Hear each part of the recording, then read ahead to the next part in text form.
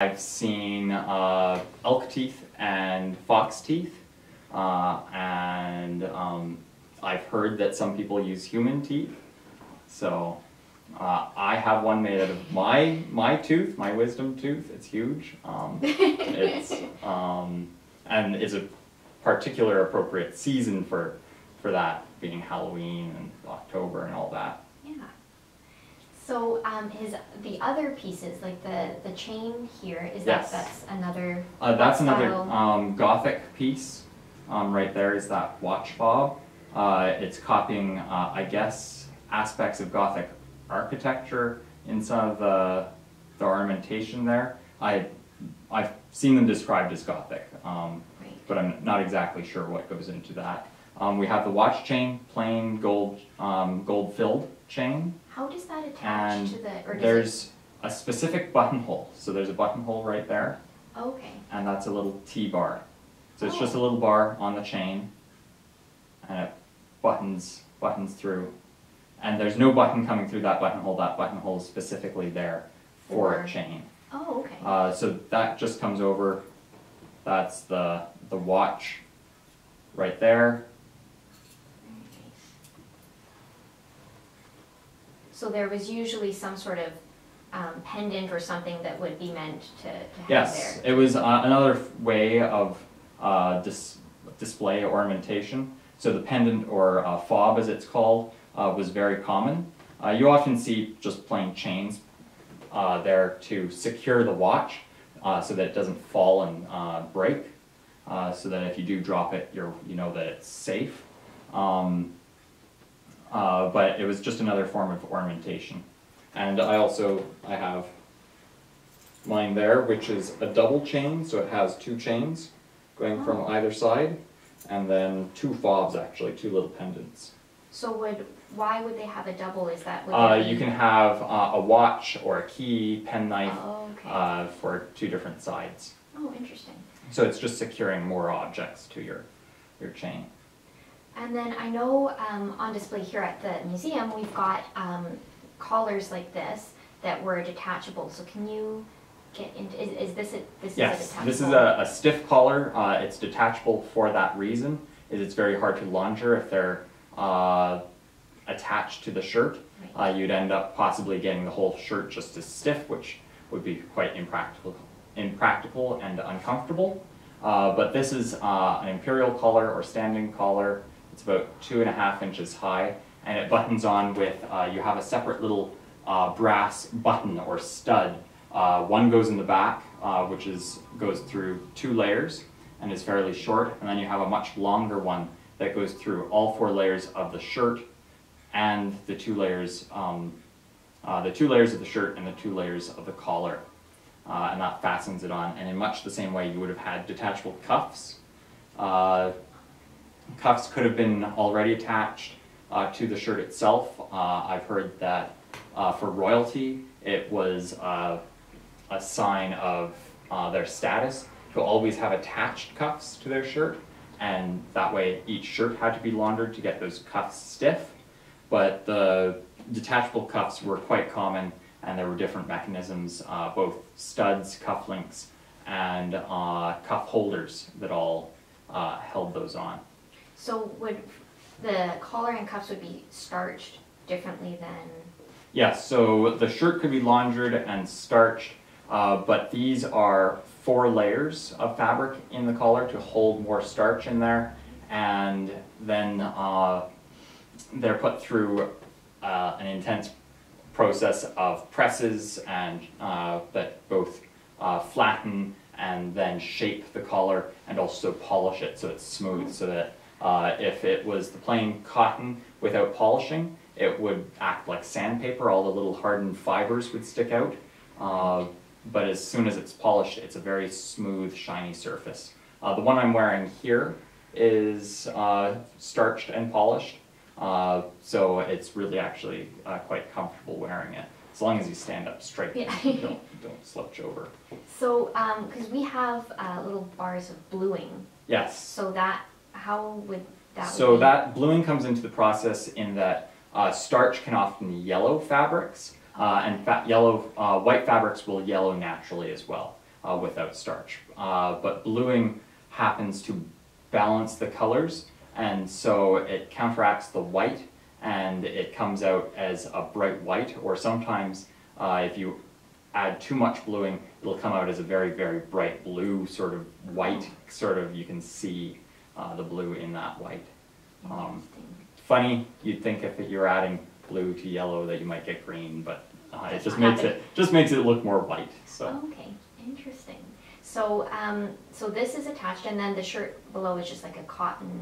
Yes, that would be a cotton shirt. The shirt here is not actually a full shirt because I didn't have a shirt that would fit this body. So I've just used actually a fancy bib underneath to appear like a shirt, and those were common as well. They were worn over top of a simple plain shirt to make it appear a little fancier. You could get stripes. Collars and cuffs also came in different patterns if you wanted. So you could even have a plain white shirt, but the collar and cuffs, the only two parts that really showed, and maybe a little bit of the bib in front, would be striped, and it would look like you were wearing a striped shirt for more informal occasions. Interesting. So did those ever, so stripes was kind of the main, if it was going to vary to any sort of pattern? Stripes, but also other geometrics. I've seen triangles or squares put around. I've never seen polka dots. Never seen polka dots in Victorian collars, but maybe there's an image out there I'll find tomorrow. But stripes, squares, I've seen where they have a stripe and then they add little squares or diamonds on top of the stripes in different patterns. Okay. So a lot of different options there.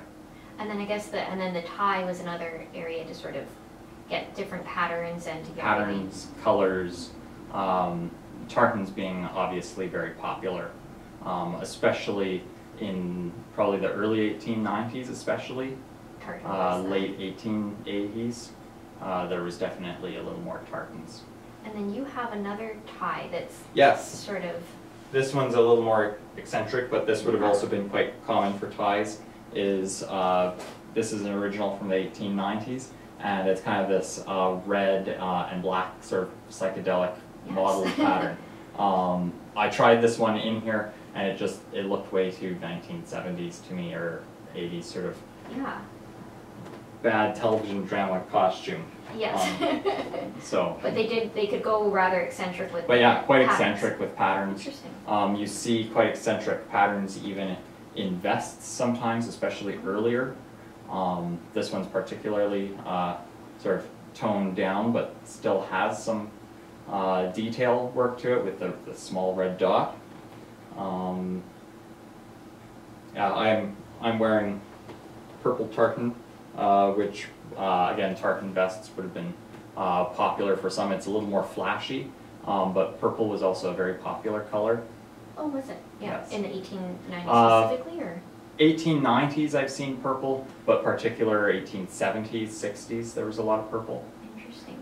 But suits were usually, Suits were usually dark colors or blacks, dark blues, browns, grays, but they could go into lighter shades in summer, but also you had, for tweeds, there was actually still quite a few different colors, and dark green suits, bottle green, but there's always exceptions out there with some of these things. I've seen a pale blue suit in wool from, I think it was French. Right. So when you say greens, what sort of dyes were they using to get some of these colors, or were they sort of natural dyes? Well, after the 1850s, they have chemical dyes, but before that, they had a whole range of natural dyes. Right. Black was particularly prestigious because it took so much dye. Black was often, and you'll actually find a lot of Victorian coats which have now gone green with fading, but were originally black, and that's because it's actually a green dye, but they've used so much of it, and it's gotten so dark, it's become black. And then with the sun fading, it goes back to the green now. So how would they wash something like that, or would the dye come out of it? So with all of these pieces, you probably wouldn't have washed them. For any cleaning, what my books mention is brushing suits down. You would have had a clothes brush and you would have brushed the whole suit down. For any spots, this suit does actually show some signs where it's got some spots right about there, where you would have spot cleaned that. I don't clean any of my antique coats. I'll air them out and I'll brush them, but I don't try and wash any of those spots. You could, they do mention in some books, washing garments very, very carefully, like trousers that have been absolutely soiled and muddied and things like that, that you could take out the linings and the pockets and interfacing, and then just soak them and let the dirt rise out of them in the water, and do that a couple times. They also mention adding salt to the water so the dyes won't run. Oh, okay. But they say that that's an extreme case and not to be done often. Right, so really bad. So stage, it's airing them out, spot cleaning, brushing. That's pretty much how the cleaning goes. There are specific garments called washing vests or washing trousers, or like linen suits, which could have been washed and laundered and then starched because they don't have the same interfacings the wool garments have. So they do need some starch to help give them body and shape. And that was particularly for summer, where you'd be sweating into your garments, and also being white and light colors, they might get dirty. So they had